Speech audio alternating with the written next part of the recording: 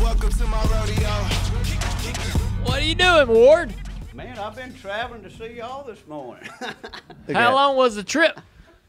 Well, it's supposed to be 2.5, but I didn't get a ticket, so it was 2:15. Nice. You still got it. You look good, man. You look healthy. Man, I stay busy. Dale, Yeah. I run from dusk to dark every day. I was in the workout room this morning at 4:30 and feeding the dogs and the horses and getting in the shower and hauling butt down here. What is the motivation to stay in such good shape? Well, started working out racing. Mm-hmm. But, golly, I just had such great role models growing up with a work ethic. So if I don't feel like I'm accomplishing and doing every single thing I can every day, then I don't feel right here. So Yeah. I'm just driven, man. You and your brother are so different, all right? What is the deal? Like, why you and him don't seem like brothers to me? But y'all were together a lot. Y'all spending a lot of y'all's, y'all raced together at South Boston. I don't know what y'all's life was like around the house when you were teenagers, but why are y'all so different from each other? Well, look, I'm gonna tell you something, and I talked to Jeff last week. If I think of something 3 or 4 times, I'm going to deal with it. I'm going to think about how I'm going to deal with it. I knew that you and I were going to be talking about this today because I saw a little bit of the interview with Jeff that y'all did last year. And I called Jeff just because this kind of spurred it a little bit. And we had a great conversation. First thing I told him is I didn't feel like I'd been a really good older brother. Really? And I told him I loved him.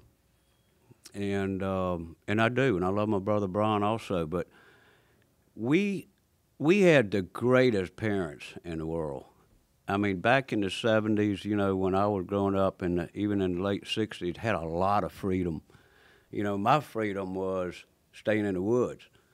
And you got to envision, my mom Brian is 3 years younger than me. Jeff is 5.5. So, with Mom taking care of those two, that gave me a lot of freedom to go out and just be a kid in the outdoors. But Jeff's growing up was a little bit different than mine. I took the hard road, so I got sent away to a bunch of schools during summer.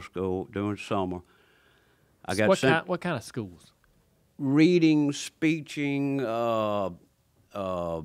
writing, English. And to be honest with you, if I was sitting in a classroom, I was interested in what was going on outside, outside of the woods, not in the classroom. I just didn't get it, and I didn't realize that I needed to do what was expected of me and then take the easy road. I took the hard road, and that made me get sent away to military schools and all this. What military schools you go to? Hargrave. We used to go to Hargrave and play basketball. I was at Oak Ridge. So Oak Ridge. Well, we have rival military schools at the table. Who knew? There was, I guess, a bit of a rivalry, but Hargrave is the real deal. Yeah. Now, Oak Ridge is a way easier. Hargrave, when we go up to Hargrave, it was scary. So this is the way when I was at Hargrave 3.5 years, graduated second lieutenant, there were some military schools we could go to. They were sharp, like Fork Union. They were sharp. Hargrave was sharp. And I'm not saying anything about it. Sure. The other ones would be slack, where you could wear your clothes hanging down and all that. And not at Hargrave. You're going to walk the bull ring. Yeah. But anyway, Jeff and I just had a different upbringing. And I had some grand older role models. So I was really close with one of my granddads and my grandmamas. My dad, we spent a lot of time together in the outdoors. But I had some other older gentlemen, particularly C.R. Sanders, that taught me a lot about land stewardship and just taught me a lot of lessons. So he was like a second dad, a granddad, and a dear friend all at one. That started at this tall. So my roots were really deep. And when my parents separated, man, and we all... How old were you when that happened? I was in college. So Mom called me and told me that she needed me home. I knew it was coming, but Jeff is 16. So y'all know, everybody, there's no perfect family. my mom and dad were perfect parents, and still feel that way today. But when they split, it obviously affected Jeff a lot more than me. And so, when I was brought up, I was made to go work in construction because that was what my granddad founded, my dad run. It was like a family farm, What do you do at a family farm? You go work and pull your weight. Well, I realized real quick when Jeff got to that age, Dad did not make him do that. So it gave me a little bit of an attitude. Why the hell does he get to stay, do something other than work? But Jeff worked really hard, and his racing career. Dad gave him the opportunity. I think a lot of the reason that Dad did what he did for Jeff at that age and not Brian or I is Dad felt guilty of why the family split up. And and then as later as when I got into street stock, and I went to a race to see how they were doing, and my career, it wasn't. Dad wanted to see if I was focused, and after a year or so, he realized there was nothing else that was going to come between me and that race car after work. But anyhow, I'm proud of Jeff, and I've got two great brothers, and we just had different upbringing, man. Yeah, in the same house, but different upbringing. So why the hell do I talk different? Jeff said I was from the southern end of the house. I don't know. He did say that. So he started racing first. All right. And so how old is he, I guess, 18? Well, where college did you go to? I went to Elon. All right. And where did you finish? No, sir. So how many years did you go? I went 2.5 and didn't know what I was going to do in my life, and called my buddy C.R. Sanders that owned that 1,100 acres that my foundation owns now, is protected, and went and lived in the woods 2 years. Right after college? You quit college. You left college? Well, I went home, and my parents were like, it was my second year, like, what are you going to graduate in? And I said, I'm going to major in philosophy. It just came easy to me.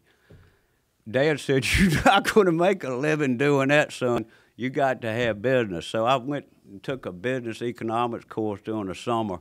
Didn't go very well. I called my buddy Sanders, can I stay in this tobacco barn? Why did you want to do that? Well, I wanted to go to something that I knew I felt at peace at, and I just didn't know where my life was going. And being outdoors, I'm at peace. I'm self-reliant, and that's what I needed. How far was this from the house? It's about 30 miles from. Did you tell your dad and mom that you were going to go live in this shack? Well, I didn't have a vehicle. You didn't have a car? So you really sort of disappeared from civilization then when you say you moved out in the woods. Well, I did, but look, we had some hellacious times back there in high school with friends, so I still had company on a weekend. Yeah, you still had some visitors. They knew where to find you. But a normal week, I'm trapping and hunting and doing what I got to do to provide food for myself. All right, so you're doing all that, living in the woods, doing everything. This is exactly what you want to be doing. Yep. And what was so your dad had an opinion about your major in college. What was his opinion about this decision to be in the woods for 2 years, trapping and doing all that? Dad and I relationship kind of got strained a little bit when my parents split up, and me being the oldest, seeing what it did to my mom and my two younger brothers, it took us a few years to get past all that. Yeah. Some of it was me, some of it was him. So when I decided it was time for me to kind of get back in the real world and start working again, I went right back to Jeff Burton Construction, renting a house like I always did. And, hold on. So you went to the shack for a couple years. I call it a shack. It's not really a shack. It's an old tobacco barn that Sanders had put a rock floor in. That's it, man. I just restored it a couple of years ago. Yep. What's inside it when you was there? It's a rock floor with that chimney and 2 old World War II bunk beds. Mm-hmm. And that's pretty much it. That's it. And you didn't have a car. No. So how did you get to the store? You didn't go to the He store. didn't go to the store. I didn't need anything in the store. Where'd you get your water at? Creek down below, that's where I bathed at too. Really? Yeah. And you ate everything. You went and killed and hunted and trapped for everything you ate. Pretty much. I mean, you know, look, it wasn't like I was living in the middle of British Columbia in an igloo. Yeah. Did you? What'd so you I do? had some sugar and some flour. I was just going to ask you if you. I was just going to ask you. Did you season the meat? Man, back then it stayed cold enough. I could bag a deer and leave the hide on it and gut it and go out and carve what I wanted and put it in some Reynolds wrap and put it in the coals. What?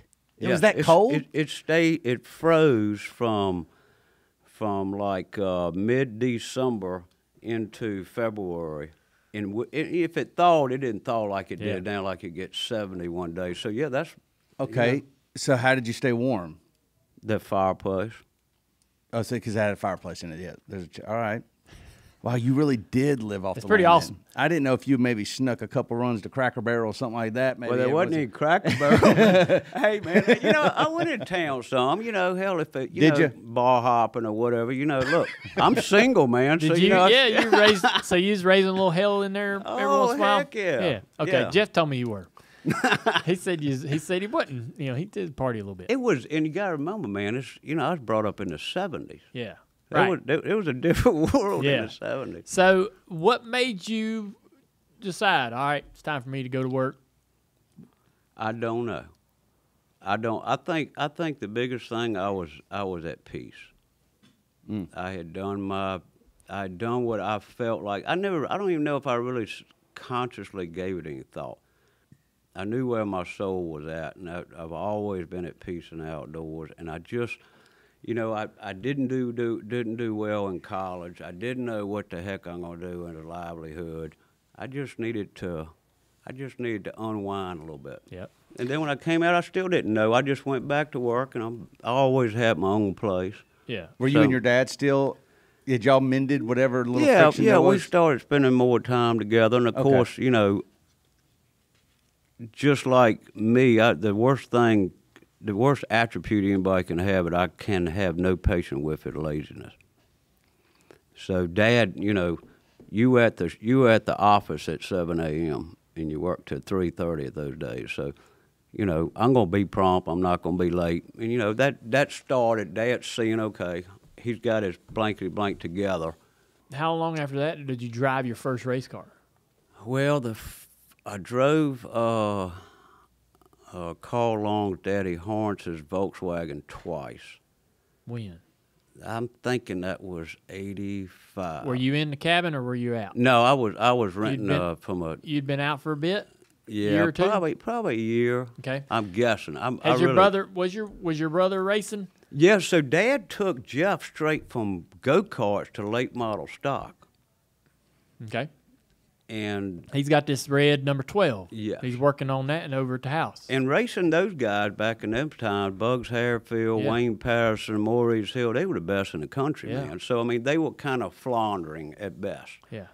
you know. And Carl offered me that, or Mr. Long offered me that Volkswagen. I just said, shoot, I bought a fire suit. And then a gentleman named Carl Newble was putting together an old street stock. It was an old sportsman car. And we went out there, and I can remember them straightening the snout with a chain in a pickup truck. Mm-hmm. But we qualified third and took the lead, and I don't know, it was a 30-lap feature. Lap car got in my way, almost spun out, finished second. But after that, everything else was second. You know what I mean? The outdoors, the girls, the party, and everything came out after that race car. Yeah. Life is best lived in motion. And that's why Tire Pros gets you ready for all your driving adventures. Whether it's along corners and curves, across city and state lines. Because we're more than just tires. We're auto care too. Tire Pros, so you can focus on the road ahead.